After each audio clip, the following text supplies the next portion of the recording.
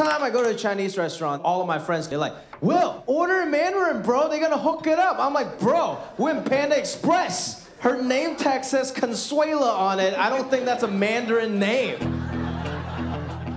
Look at the road ahead of me right now, and it's in a cubicle selling things I don't believe in. Don't stop.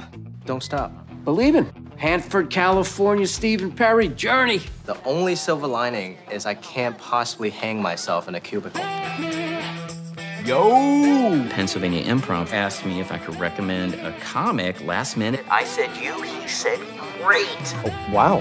Guess who's headlining? Billy G. 1, 2, 3. Oh, Billy!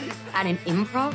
That's a big deal. If you want to make this more than a one-time thing, make the audience laugh. I've been a little bit of a bummer lately, and my girlfriend said if I was a city, I would be like Seattle. What is he doing? Or, He's you know, dying. what if I really... Who is this? This is Will. He's emceeing this weekend. Super funny guy. So, Will, what's going on in your world? So, I'm from Ohio. Oh, come on. Well, originally, I was from Kansas. That's not funny either. Maybe stand-up is just not really in the cards, you know? Yeah, he bombed. Bombed hard, too. Your ass should be on the TSA watch list. I'm not like the macho guy. Like, I'm really good-looking if you're into anime.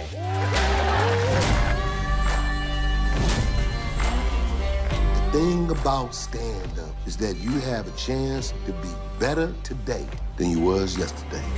Now, ladies and gentlemen, put your hands together. Will Jeong!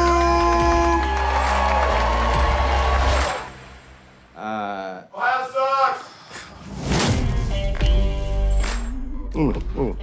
Here's up.